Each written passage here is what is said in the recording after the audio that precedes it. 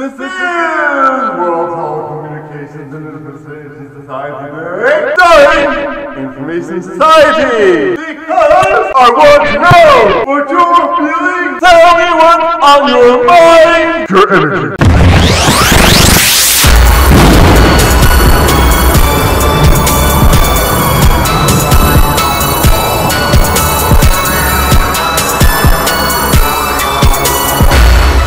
Celebrating World Telecommunications and Information Society Day. How do you expect secret societies to telecommunicate discrete information without having that world leak it?